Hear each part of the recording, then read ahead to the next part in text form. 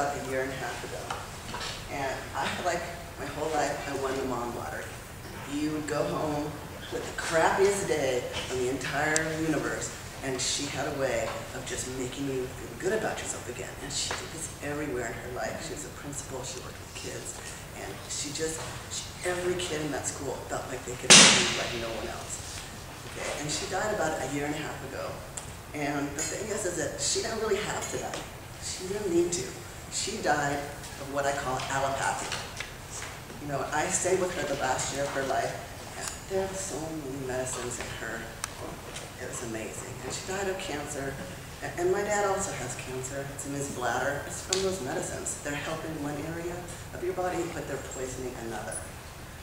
Okay, so I'm wondering, since my mom was such an extrovert and she talked to everybody in her community, why we didn't hear of chiropractic sooner. Why? Okay, for 70 years of her life, we didn't know what it was. We thought, hey, you get in an accident, you go to a chiropractor. So what happened? Okay, I remember what happened when we did see a chiropractor who took the time to educate us. We just met him at a party, and he took that moment to make that personal connection. And he explained, oh, I do this and this and this. And we're just like, what? Chiropractic does that? What? So we were the next day in his office, getting educated, and learning about chiropractic. But for my mom, she had 6 months of that, and then it was just too late. She couldn't even make it to the office anymore. I made huge progress. And I'm thinking to myself, why in 7 years of her life did she not know about chiropractic?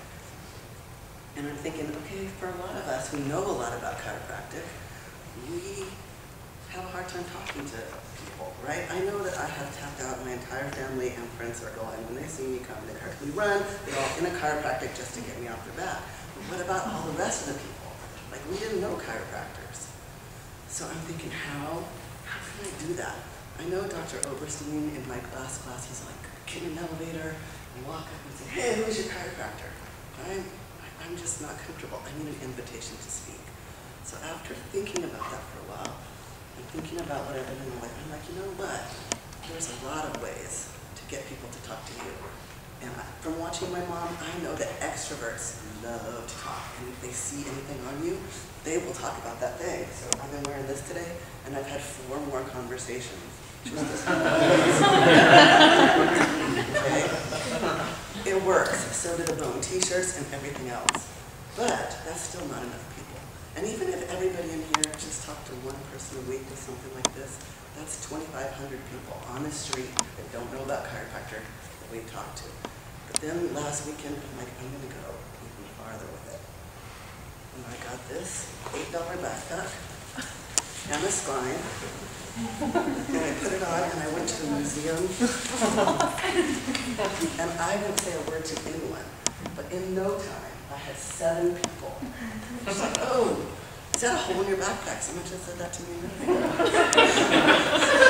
And once I have that invitation to talk, I am free. I'm like, I know that there's somebody who wants to talk to me. They're an extrovert. They love talking. And I know that once I get that extrovert, they're going to talk to the other introverts, because that's what they do.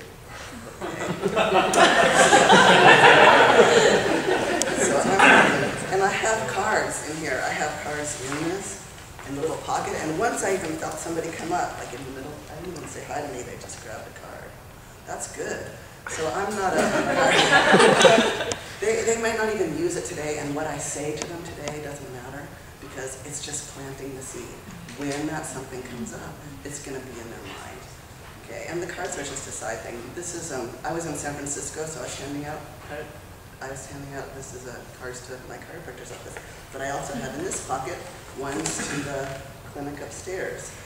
And so I'm going to hand those out, and I'm going to make sure that I save lives. And so what I'm inviting you to do is, whether you like Dr. Oberstein's method of just walking up and talking to people, okay, or if you need an invitation like myself, then do something like this. Because all the people in this room did this. Or in the school, that's 20,000 people who haven't heard about chiropractic. And some of them would have, that are gonna know about chiropractic. That's just in 1 year with the students in this school.